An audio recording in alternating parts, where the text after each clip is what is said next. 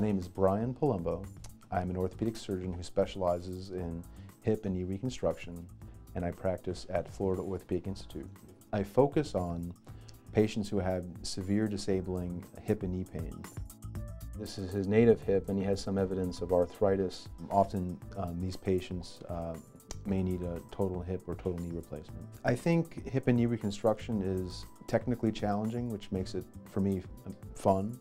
I also think that patients benefit greatly from hip and knee reconstruction. So I actually was a jet mechanic before I was a doctor. I became interested in medicine, just while I was in college. I took some courses and found a true passion for it, for anatomy and physiology, and I simply love what I do. Florida Orthopaedic Institute specifically is very driven towards clinical excellence, but also excellence in research and advancing our science, and specifically advancing the science of arthroplasty.